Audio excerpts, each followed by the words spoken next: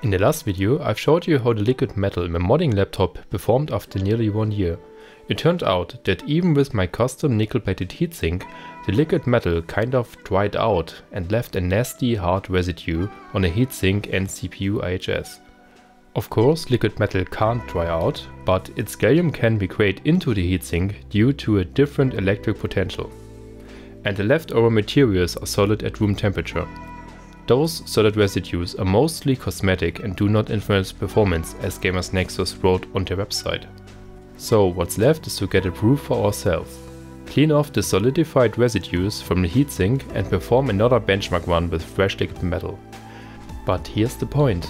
How do I remove the solid residues without scratching the surface and damaging the heatsink's nickel plating? So grinding it off with sandpaper isn't suitable. I came up with two methods. Some years ago, the Bauer showed how it can be done using hydrochloric acid, which should work fine, and it's also what I want to try out at the end of this video too.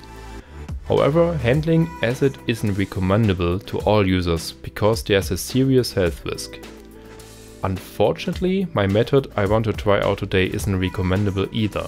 But I've never seen anyone doing it before, so it still might be interesting for some of you.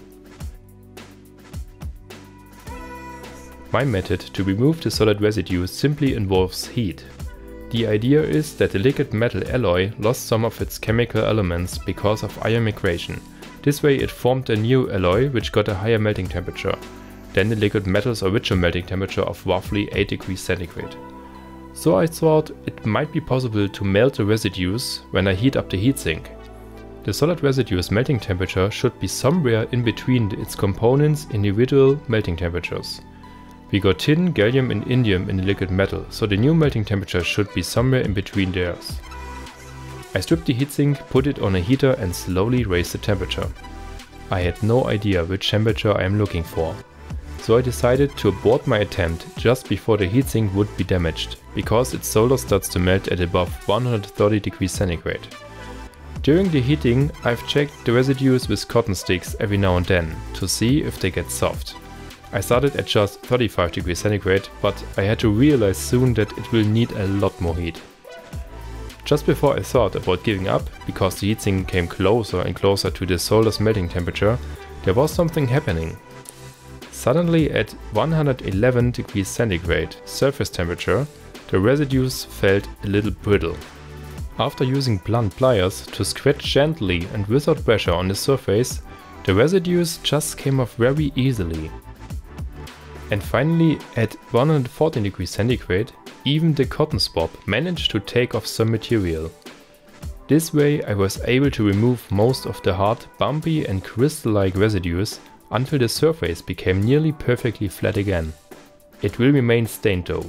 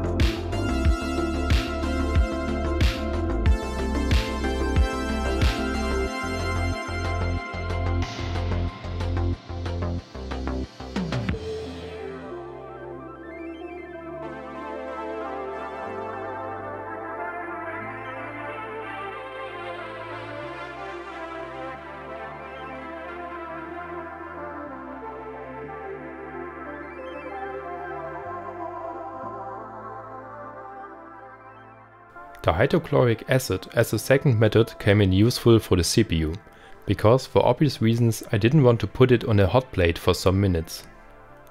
By the way, it's advisable to wear rubber gloves, a face mask, protection goggles and ventilate the room as good as you can to keep the health risk as low as possible. After dripping on some acid, you can see small bubbles forming immediately, so the acid is doing its job. I tried to remove the residues with cotton swabs and paper towels and found that the acid is working nicely, but needs to be reapplied many times to remove some of the residues.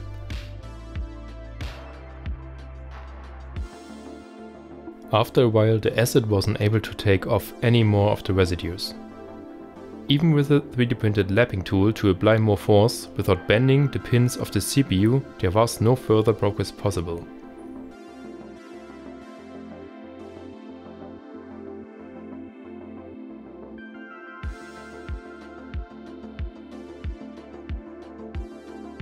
Finally, it's time to reapply some fresh liquid metal and run some benchmarks again. As you can see, the results didn't change dramatically. There are a little higher temperatures noticeable, but they could just be explainable by the margin of error and different ambient temperatures during the benchmark runs. I think this confirms Gamers Nexus findings. Liquid metal residues do not really influence performance and are mostly cosmetic. Also, I really can't recommend one or the other method, because you risk your health and might damage the heatsink, because the temperatures needed are very close to the heatsink solder's melting temperature. So in the end, my nickel plating kinda failed in terms of resisting liquid metal. I wonder if a thicker nickel plating layer would be able to improve that. I still ask myself why my nickel plating failed anyway, since I have told the plating company to aim for 15 micrometers of layer thickness, which is pretty standard in the industry.